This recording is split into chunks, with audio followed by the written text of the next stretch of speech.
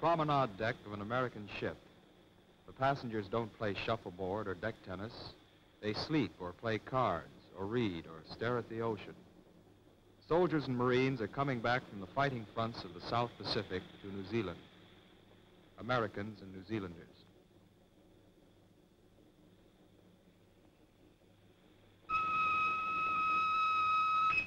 Blackout regulation now in force. No more smoking on deck. Blackout regulation now in force. No more smoking on deck.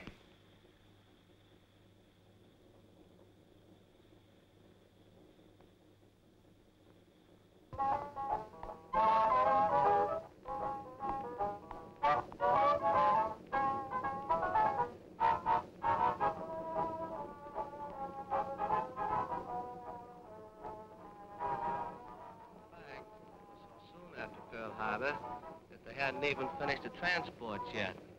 So we had to wait around about 5 days while I finished doing some work on them. We went to Australia, got about 5 days leave there, went from there up to New Caledonia, did 9 months garrison duty. After that, we went up to Guadalcanal and did litter bearing up there for 6 months. Got through with that, we're coming down to New Zealand for a rest.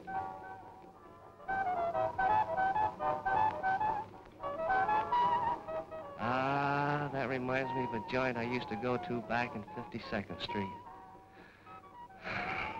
I'd like to get home for about 10 days, just to shake the coconuts out of my hair. Wartime.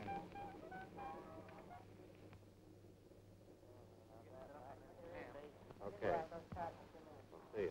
What do you got? What do you got? Oh, 2 pairs. King, 7. No good. Joe, Jack, and John.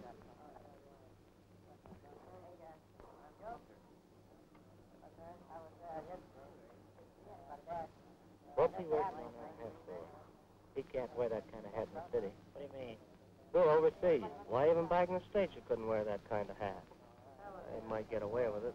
The MPs will probably pick him up if he goes wearing it around the city. I think it's GI for the Marine. It still looks like I wasted time to me. These men are coming back from their life in the jungle, up in the islands, Guadalcanal, Tulagi, the Russells, New Hebrides.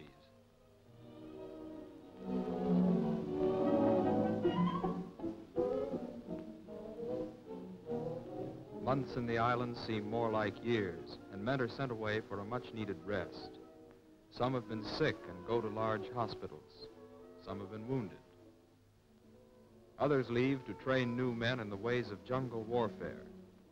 For all of them going to New Zealand, the trip means a return to civilization.